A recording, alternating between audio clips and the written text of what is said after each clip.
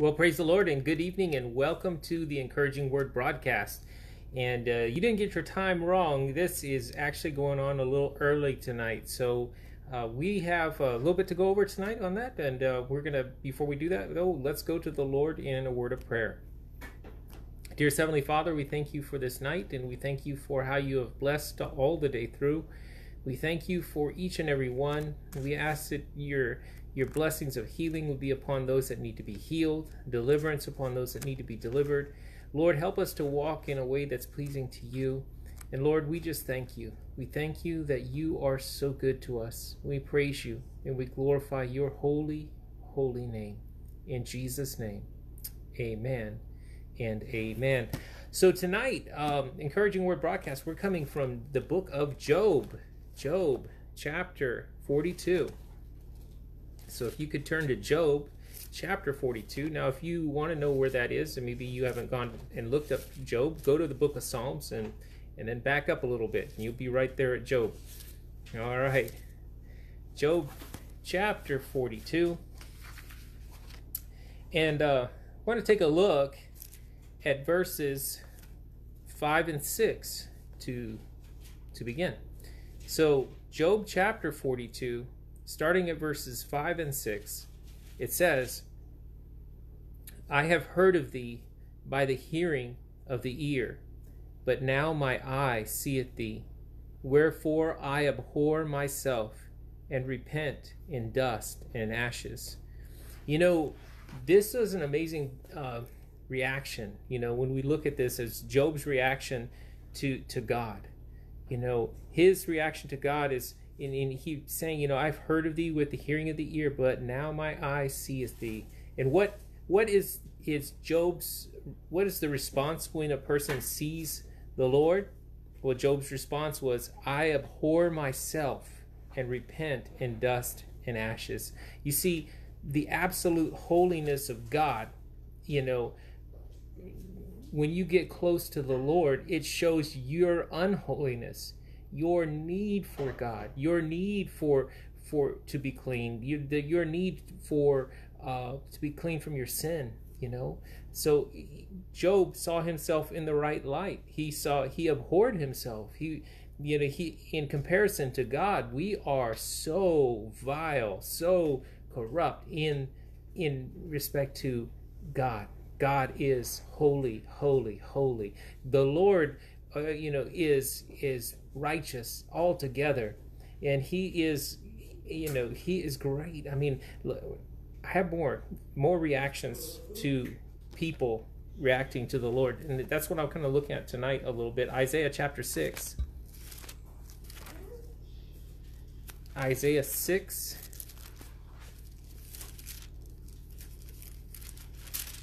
Now, here Isaiah has an encounter with God. Let's look at Isaiah's encounter with God here, verses 1 through 6, or 1 through 5.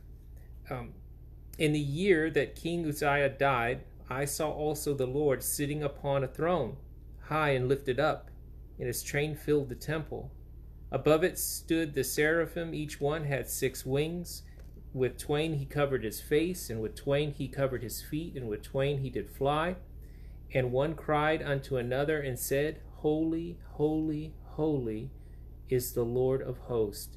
The whole earth is full of his glory. And the posts of the door moved at the voice of him that cried, and the house was filled with smoke. Then said I, Woe is me, for I am undone, because I am a man of unclean lips, and I dwell in the midst of a people of unclean lips. For my eyes have seen the King, the Lord of hosts.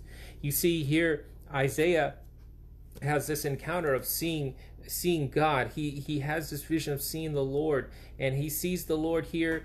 And what is Isaiah's reaction? Woe is me, I'm undone, I'm finished. And what does he say? He is a man of unclean lips, and he dwells in the midst of a people of unclean lips. The closer that you get to God,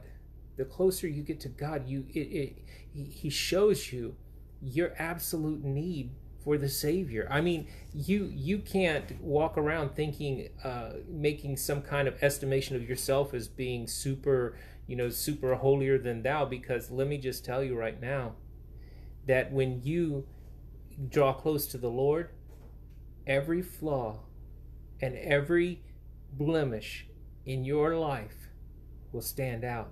You see, you need Jesus Christ. He will cleanse you from every sin. He will wash you and make you pure and clean in His sight. But without Christ, your good works, those good things that you rely on and trust in, your good reputation or what people say about you and those good deeds that you've done, if you're outside of Christ, none of those can fix the problem. You and I, outside of Christ, are altogether corrupt and broken. And we need the Savior.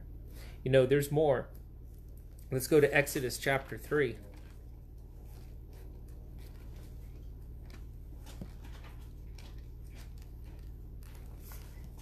Exodus chapter 3. Let's read verses 1 through 6. Moses has an encounter here. Now when Moses kept the flock of Jethro, his father-in-law, the priest of Midian, and he led the flock to the backside of the desert and came to the mountain of God, even to Horeb, the angel of the Lord appeared unto him in a flame of fire out of the midst of a bush. And he looked, and behold, the bush burned with fire, and the bush was not consumed. And Moses said, I will now turn aside and see this great sight, why the bush is not burnt. And when the Lord saw that he turned aside to see, God called unto him out of the midst of the bush and said, Moses, Moses. And he said, Here am I. And he said, Draw not nigh hither, put off thy shoes from off thy feet, for the place whereon thou standest is holy ground. Moreover, he said, I am the God of thy father, the God of Abraham, and the God of Isaac, and the God of Jacob. And Moses hid his face, for he was afraid to look upon God. You see, fear, and there's even more concerning this. I want to read all of these ones concerning Moses here, and then we'll come back to it. But Moses, or Exodus 19 is next, and so remember, Moses feared to look at the Lord. Now here, Exodus 19 says in verses 14 through 16, and Moses went down from the mount unto the people, and sanctified the people, and they washed their clothes. And he said unto the people, Be ready against the third day. Come not at your wives. And it came to pass on the third day in the morning that there were thunders and lightnings and a thick cloud upon the mount, and the voice of a trumpet exceeding loud, so that all the people that was in the camp trembled. You see, they were terrified. And what was the level of this? Well, Hebrews is where we're going to look real quick. We're going to go over to Hebrews chapter 12, because Hebrews chapter 12 gives us even more insight into this. Hebrews chapter 12, take a look at verses, starting verse 18, and we'll read down to 29. For ye are not come unto the mount that might be touched, and that burned with fire, nor unto blackness and darkness and tempest, and the sound of a trumpet, and the sound and the voice of words, which voice they that heard entreated that the word should not be spoken to them any more, for they could not endure that which was commanded. And if so much as a beast touch a mountain, it shall be stoned or thrust through with a dart. And so terrible was the sight that Moses said, I exceedingly fear and quake. Listen, the people were so terrified at the voice of God at Mount Sinai that they told Moses, don't let God speak to us anymore. We're going to die. They were that fearful. And Moses himself exceedingly feared and quaked. God, yet God dealt with Moses, in Moses saw a similitude of God, but I'm telling you, look at Moses' reaction to the Lord. Fear and quaking, and it says, but you are come unto the Mount Zion, unto the city of the living God, the heavenly Jerusalem, and to an innumerable company of angels, to the general assembly and church of the firstborn, which are written in heaven, and to God the judge of all, and to the spirits of just men made perfect, and to Jesus the mediator of the new covenant, and to the blood of sprinkling that speaketh better things than that of Abel. See that ye refuse not him that speaketh. For if they escape not who refuse him that spake on earth, much more shall we not shall not we escape if we turn away from him that speaketh from heaven, whose voice then shook the earth? But now he hath promised, saying, Yet once more I shake not the earth only, but also heaven.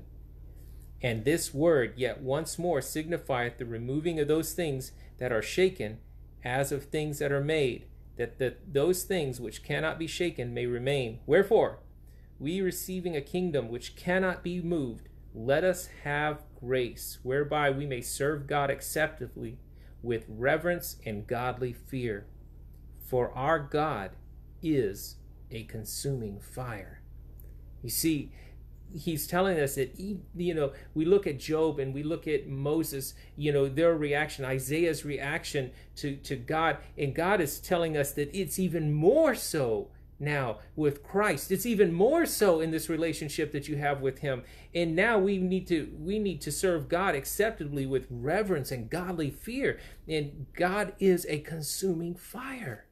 We look at that and say, oh, well, I'm not really sure. Well, let's take a look at John chapter 18. John chapter 18, when they came to arrest Jesus. Remember when they came to arrest Jesus in the garden? Let's read that. John chapter 18, verses 1 through 9. When Jesus had spoken these words, he went forth with his disciples over the brook Kedron, where was a garden, into which he entered, and his disciples. And Judas also, which betrayed him, knew the place, for Jesus oftentimes retorted thither with his disciples. Judas then, having received a band of men and officers from the chief priests and Pharisees, cometh thither with lanterns and torches and weapons. Jesus therefore, knowing all things that should come upon him, went forth and said unto them, Whom seek ye? They answered him, Jesus of Nazareth. Jesus saith unto them, I am he. And Judas also, which betrayed him, stood with them. As soon as he said unto them, I am he, they went backward and fell to the ground. Then he asked them again, saying, Whom seek ye? And they said, Jesus of Nazareth. Jesus answered, I have told you that I am he. If therefore you seek me, let these go their way. Now, I want to point something out here, so just in case you didn't know, in the King James Version of the Bible, when they italicize a word, it means wasn't in the original text. They just give it for clarity, so you can understand, with punctuation, everything, there's clarity. But they abbreviate that word. I want you to pay close attention that when you go back and look at this, what Jesus said to them, it says in verse 5, they answered him, Jesus of Nazareth. Jesus saith unto them, I am he. Notice that the he is italicized. So in the original text, Jesus just answered them. They said they're seeking Jesus of Nazareth, and Jesus says unto them, I am. Who just said that? God. God says, I am. That's the name that God identifies himself to Moses as, I am. What was the reaction? They fell backward to the ground. These were men that were coming to arrest Jesus. His word, who he is. Look at the power in Christ. He is a consuming fire. Look at what John says in Revelation chapter 1. Revelation chapter 1. This is Apostle John. John, who'd been with Jesus, laid his head on Jesus' chest at the Last Supper. This John praying now on the Isle of Patmos, where he was exiled to. Chapter 1, verse 10. I was in the Spirit on the Lord's day, and I heard behind me a great voice, as of a trumpet. Remember, there was a trumpet on Mount Sinai too, right? The voice, like a great trumpet. And that voice, the people feared to even hear it because they thought they were going to die. Moses feared, exceedingly feared, and quaked, saying, I am Alpha and Omega, the first and the last. And what thou seest, write in a book, and send it unto the 7 churches which are in Asia, unto Ephesus, and unto Smyrna, and unto Pergamos, and unto Thyatira, and unto Sardis, and unto Philadelphia, and unto Laodicea. And I turned to see the voice that spake with me, and being turned, I saw 7 golden candlesticks. And in the midst of the 7 candlesticks, one like unto the Son of Man, clothed with a garment down to the foot, and girt about the paps with a golden girdle.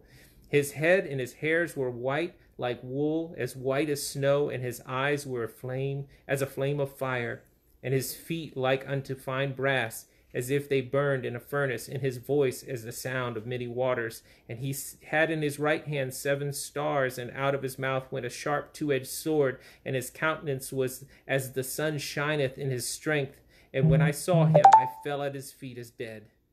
And he laid his right hand upon me, saying unto me, Fear not, I am the first and the last.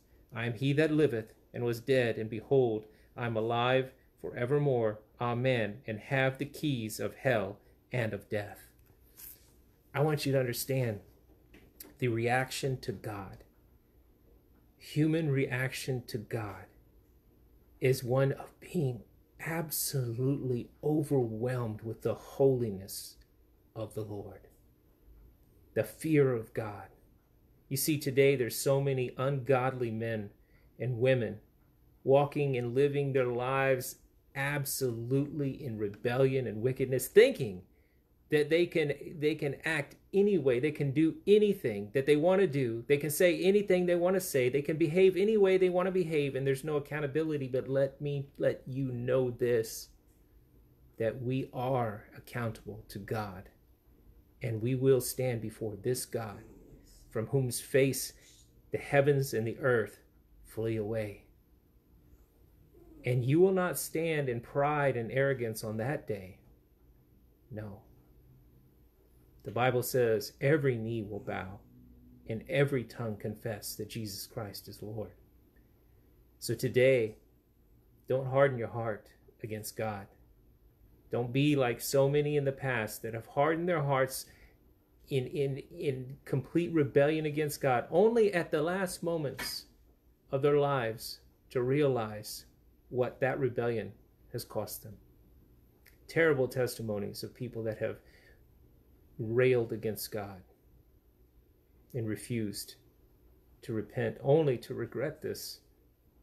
And hell is full of people today that have lived their lives in rebellion against God with no thought of a consequence for their actions.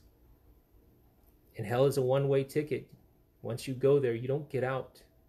It's not like you get an early parole, or, somebody can pray you out. Heck, it doesn't work like that.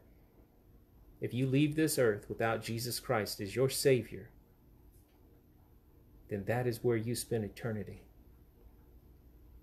You should take a look at the reaction of these people who had an encounter with God and realize that God is God. And it is right to fear him in godly fear. It is right to reverence him. It is right to obey him, and it is right to follow him. So I encourage you today, if you don't know Jesus Christ, repent of your sins and trust Christ. We can't approach God with our sinful, wicked, our righteousness. Our righteousness is as filthy rags. He wants to give you the righteousness of Christ. You can have that in Jesus. You can be forgiven completely of every sin and washed clean in the blood of the Lamb. God bless you. This is Encouraging Word Broadcast. I'll see you tomorrow night. Bible study, 6 o'clock. The Lord bless you and keep you. Have an amazing evening with Jesus. God bless.